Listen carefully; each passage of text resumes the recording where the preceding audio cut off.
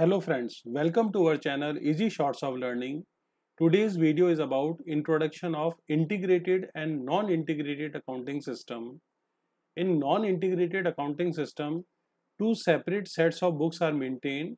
One is to record all the cost related transactions in the cost books and another one is to record all the monetary transactions related to a company in the finance books.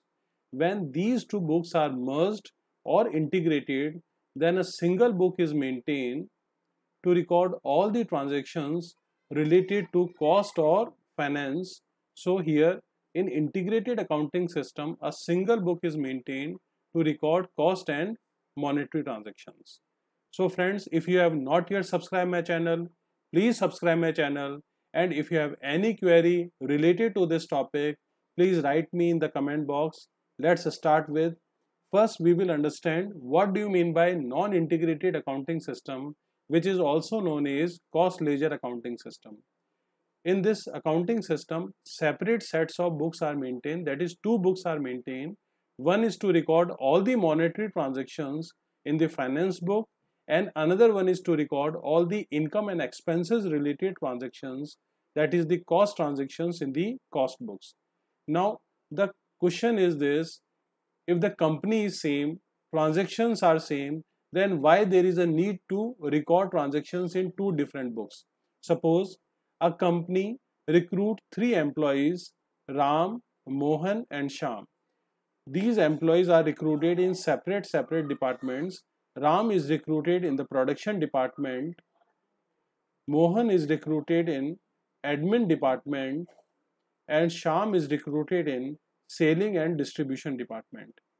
Now the wages or salaries paid to these employees. So first transaction is the payment of wages or the wages paid or salary paid. So these transaction is recorded in both the books, whether it is finance book or cost books. But when we charge the salary or these expenses to departments, then this charge of salary or recovered of overhead is recorded not in finance book but in cost books. Take another example. Suppose we purchase material costing rupees 2 lakh. This purchase of material is recorded in both the books, whether it is finance book or the cost book, but the issue of raw material from the store is recorded not in finance book but in the cost books. So some transactions are common but some transactions are different. That's why we use two books in place of one book to record all the transactions in non-integrated accounting system. But when we merge these transactions into a single book to record finance and cost related transactions, then we maintain integrated accounting system. In integrated accounting system, a single book is maintained to record all the monetary or business related transactions. Now, how we generalize these transactions? The rule of double entry bookkeeping system is followed to generalize all those transactions, whether it is non-integrated accounting system or integrated accounting system. Now we understand what are the features and the difference between these two. The first feature is maintaining of books. In integrated accounting system, a single book is maintained to record all the cost and finance related transactions, but in non-integrated account, it is the responsibility of cost accountant to record all the income and expenses related transactions in the cost books and the responsibility of financial manager or financial accountant to record all the transactions in the finance book. So in non-integrated accounting, two sets of books are maintained, but in integrated accounting, a single book is maintained to record all these transactions. The second feature is recording of transactions. When the transactions are recorded, the transactions are divided into different parts. So in non-integrated accounting or the cost ledger control accounts, only nominal accounts or the transactions that are related with income and expenses are recorded. For all other accounts, whether they are related with assets and liabilities, a single account is open in non-integrated accounting, which is known as general ledger adjustment account or cost ledger control account.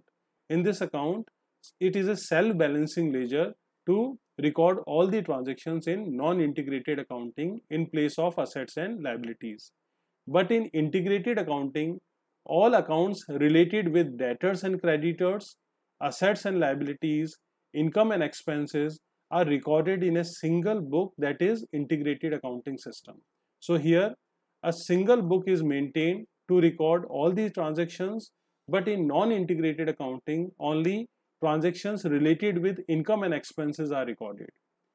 The third feature is duplication of work. In non-integrated accounting, two sets of books are maintained. One is to record cost related transactions, and another one is to record financial or monetary related transactions. But when we record some transactions that are common in both the books, it means the amount is common, transaction is same, but the method of recording is different. So in non-integrated accounting, our work is increased, so this is known as duplication of work is there or exist in non-integrated accounting. But in integrated accounting, when we record all the transaction in a single book, so the duplication does not exist in integrated accounting. So here the duplication of work does not exist, so it is benefited or our time is saved in integrated accounting.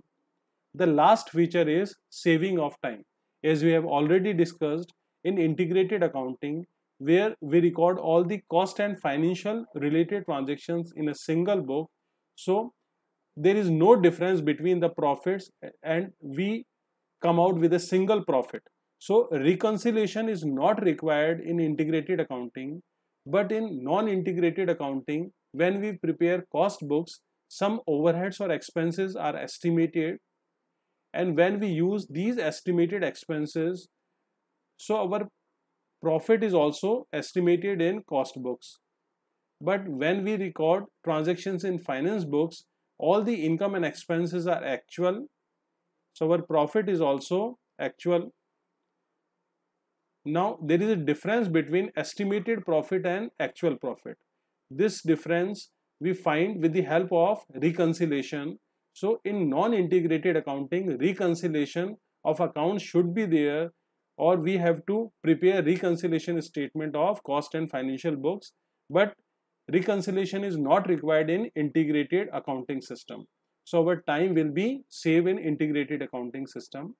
Now we understand how we generalize our transactions in integrated and non-integrated books. We take first example where we purchase of raw material in cash amounted to rupees 2 lakh. In non-integrated books, we maintain two types of books. One finance book and another one is the cost book. When we record this transaction, purchase of material is an expense and all expenses are debited in finance book. So we debit the purchase account and our asset is decreased. So we credit the cash account. So our entry here is purchases account debit to cash.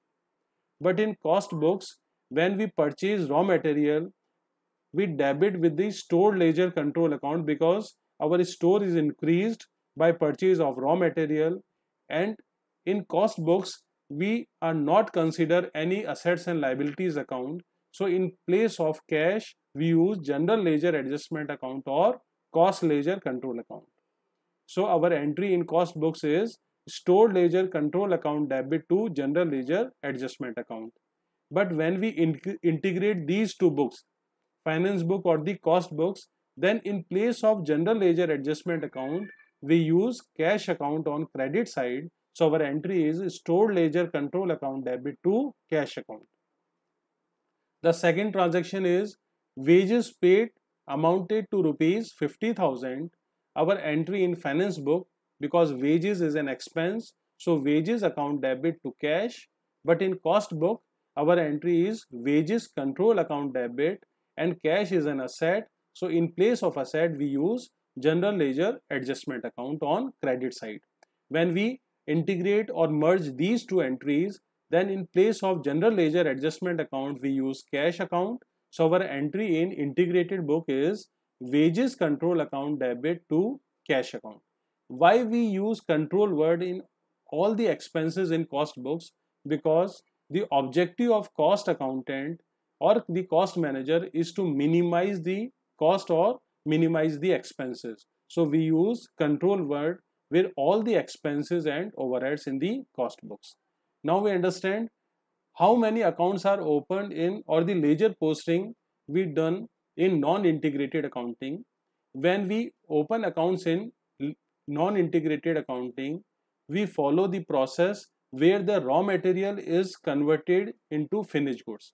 So the first step is we open stored ledger control account with all those transactions that are related with material, wages control account to pay wages and salaries to the employees and charges these wages to other departments, and factory overhead control account for factory related expenses. The balance of these accounts are transferred to work in progress ledger control account, which is our second step.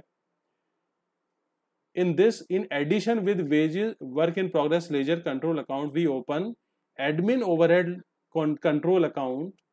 Now the balances of these two accounts are transferred to our third step, which is stock ledger control account or finished stock ledger control account.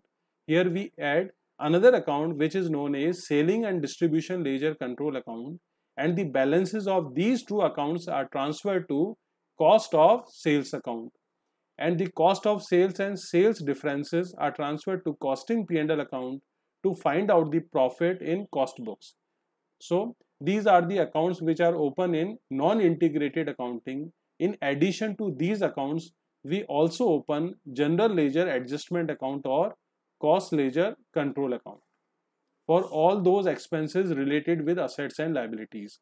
Now in integrated accounting, in addition to all those accounts which are open in cost books, we add accounts that are related with assets and liabilities.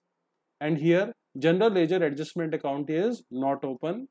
So friends, this video is about what do you mean by integrated and non-integrated accounting system and what are the features and difference between these two. So friends, if you like this video, share this video and subscribe the channel. Thank you so much. Have a nice day.